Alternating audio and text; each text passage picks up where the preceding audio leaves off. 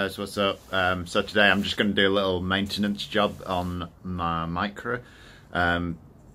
It's something that's pretty looked over a lot of the time. I've actually bought a Micra really cheap. I bought one for about 80 quid years ago because it wouldn't run, and it was because the distributor cap had corroded, and basically there was no spark getting to the plugs. And it cost me about 8 quid to fix it. And there was absolutely nothing wrong with the rest of the Micra, so I got a dead cheap car there for such a simple problem. So as you can see, the Micra's there. I'll just flip the camera around now and show you exactly what I'm changing and what I'm doing. So this is what I'm doing. This is the distributor cap. Bear in mind this car probably hasn't had this change in the whole time it's had it. It's on R-Edge, so 97 I think, something like that. So over like 20 years it's probably never had a distributor cap on it. So basically what happens is these little metal points in here, let's focus on that. Yeah, the metal points there, they corrode, and basically it just stops the spark getting through to the HT leads. So then you just don't get any fire on you get no voltage to the plugs, and then they don't fire, and then it doesn't run, or it'll misfire if just one of them's gone. So it's really overlooked when servicing. A lot of people don't bother changing them until they're broke, but it's one of those things I've always just changed them before they break. It's just less hassle than being broken down in the middle of somewhere, or you can actually get them running again, and you can like scrape the corrosion off sometimes and it'll start running again. But I just thought, what's the point? Let's just change it before it breaks for the price of it. I got it from Euro Car Parts, so it wasn't very much. It was, I can't remember how much it was off the top of my head, but they do them at Euro Car Parts if you need them. They come with the new bolts as well. And then the other thing I'm changing while I've got it off as well is the rotor arm. So this bit basically spins around in the inside of that distributor cap, and then as it goes past those little points, it distributes a spark to each of the points. So yeah, that's how that works basically. I won't go into too in depth, but yeah, on this one it actually tells you which cylinder it goes to. So that'll be cylinder 1, 2, 4, 3. But some of them don't have that, so just when you take them apart, just bear in mind which wires come off. Sometimes it's better to just so this is it on the car, so at right hand side of the engine, and I think these are 6 or 7 mil headed bolts, but they'll probably be different if your car's had one before. Sometimes they come with different size bolts, so just figure it out yourself. And there's one there, and there is one right underneath as well.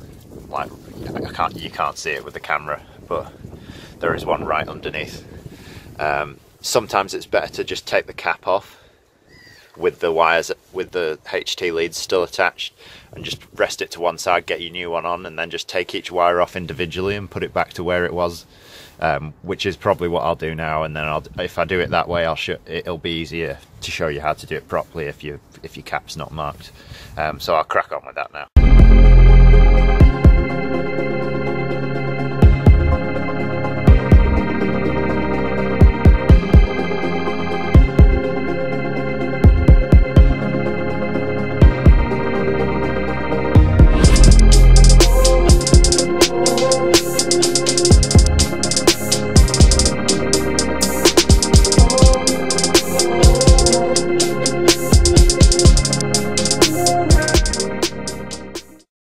That's the cap off. It probably would make it a little bit easier if you just took the relay box out from there. I think it's just a 10 mil bolt there, and then a little clip holding it on down the back, and then that'll pull up and just move out your way. It'll make it a bit easier to get to that bottom bolt. My bolts were actually 5.5 mil, and I didn't have a 5.5 mil socket, which is quite annoying because it's such a weird size, and I think they're the standard bolt sizes, so yours might be a 5.5mm as well. But if you don't have a 5.5mm, you can see the Imperial socket 732. I don't even know how you pronounce that, 732. I don't know. Anyway, that works as well. The 6mm didn't quite grab it, so yeah, just use your Imperial socket, that'll get it off. So now that we've got the cap off, I'll show you inside it. As you can see, all that white horrible stuff on there, is it starting to corrode? Especially that one there, that's quite bad. But yeah, that wouldn't have lasted much longer, to be honest, I don't think. I think that's been on there for a while. As you can see, there's all like the shards of metal everywhere as well from it burning out. So now all we need to do is get this rotor arm off.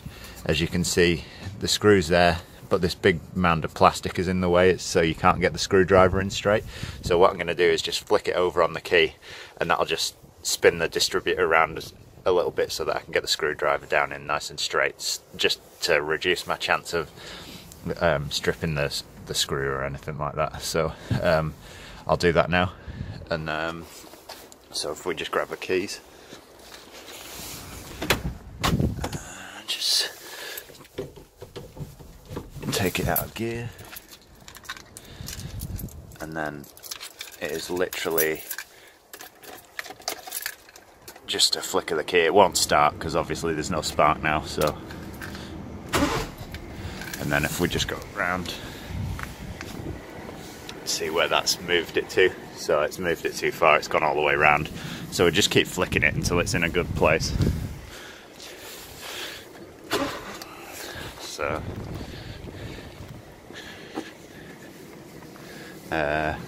yeah, right on totally the wrong side now. We just keep going until it gets in the right place. It's a lot easier when you've got another person, so you can just see what you've done. So it's around about the same place it started now. So just give it another quick flick. Okay, yeah, it's right. It's in the wrong place still.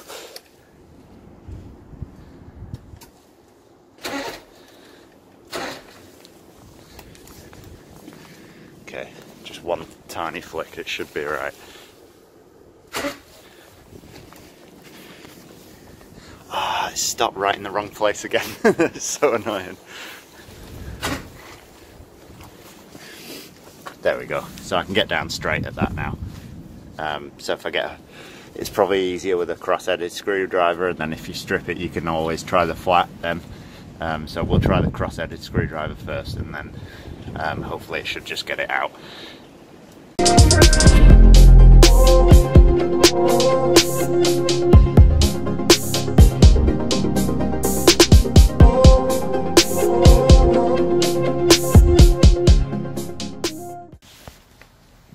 So that's the old rotor arm. As you can see, it's looking a bit worse for wear around the end. This is the contact point here, so that's where it makes contact with all your points inside your distributor cap, and then this bit here is where the main lead goes to, basically, and that connects. So that basically what that does is that point there, the circle in the middle, makes contact with that one, and then basically it spins around here, and then when it reaches a point like this, the spark will connect, and then that'll send voltage through that HT lead to that spark plug for that to fire that cylinder, and it spins around, and it does that, and it just sends spark to each one as it goes around. And basically, if that end's worn out too much, that's not too bad really. But if that's worn out too much, all these points are all corroded, like I showed you before on that one. If they get really bad, they'll just stop making a connection, and then you'll get no spark to that cylinder. So this is a new one. As you can see, it looks. Let's try and get its focus there. It looks a lot better, that one. There's not as much decay and damage. Well, there isn't any because it's brand new. But yeah, so what I'm going to do now is stick this one back on, and it'll only go back on the same way you took it off. As you screw only goes in one way,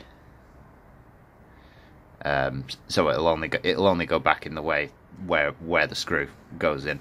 The new one didn't come with a new screw, so just make sure you don't lose the screw. It's quite fiddly to get out, so just be careful when you getting it out that you don't lose it, because it's just a faff. So I'm going to go stick this one back on now.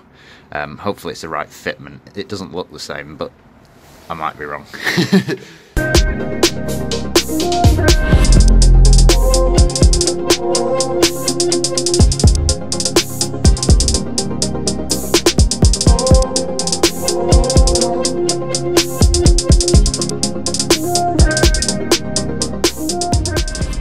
Rotor arm back on, as you can see, screwed back in the same place. If you try and twist it now, if you've got it in right, it won't move anywhere. Obviously don't push it too hard, but just make sure the screw's gone in properly. You won't be able to turn it. The arm was right, it just looked a little bit different. And then the other thing to make sure as well, before you put your cap back on, there's a little I don't know if you can see it in there, but there's a little rubber seal. Just make sure that's not popped out anywhere, because if it does, it'll let water in if it's not sealing properly. So just make sure that's all in place before you put the cap back on. So yeah, what I'm going to do now is stick the cap back on. I'll use the new bolts because they're a better size as well. And then yeah, so we'll chuck the cap back on now, and then I'll show you what I do about swapping the leads over.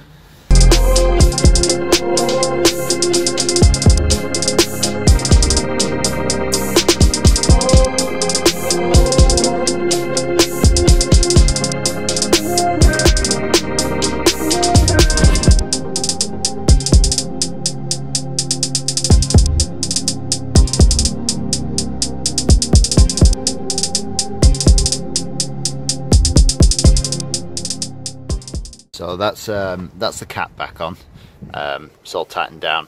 Bottom one's a bit fiddly to get to. I've got limited tools here because all my tools are in my works van, so I didn't quite have the right tools to get to it properly, but it's I have managed to get it tightened up now. So the best thing to do is, you've still got all your HT leads attached to this one.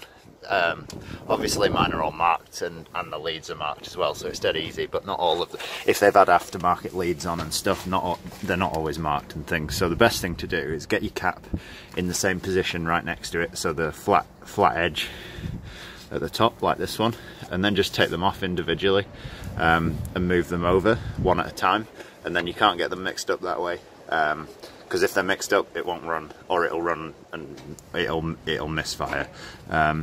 So I'm going to do that now, and yeah, and then we'll fire it up and make sure it starts.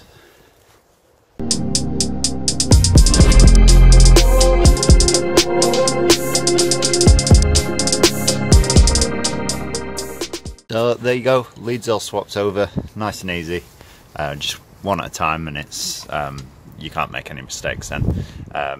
I will be putting aftermarket leads on as well later. That's why I've not bothered changing the leads at the same time, but if you're just using it as a daily and stuff, definitely recommend just changing the leads while you're at it.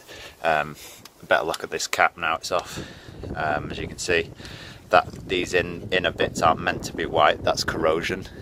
They're meant to look like metal, like the top, if you can see the difference between the top and the sides. But they're pretty badly corroded. I don't think they would have lasted much longer, especially that one. If you look, I can probably scrape bits off that one. But yeah, that one's pretty bad there. And you can see all the dust and stuff inside. So I've probably changed that about the right time. So we'll get rid of that one, and then yeah, we'll start it up, make sure it starts. So it should just fire straight up with a bit of luck. don't worry about my engine management lights, because I took my key out while the barrel's fucked, so I walked off with the key.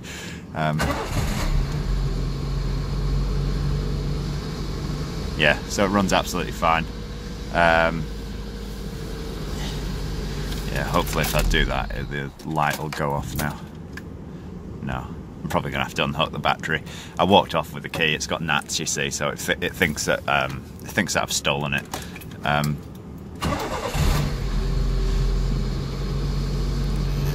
But yeah, runs absolutely fine.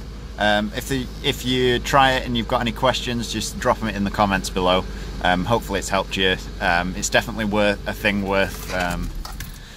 thing worth changing before it breaks, rather than wait until it breaks, especially for the price of it. I can't remember how much it was off the top of my head, but I'm sure it was like less than 20 quid. It's definitely if you've just bought the car, I'd just change it, and then you probably don't have to worry about it for the rest of the time you own the car. But yeah, that's it. Hopefully it's helped you out, and catch you in the next episode. Peace out.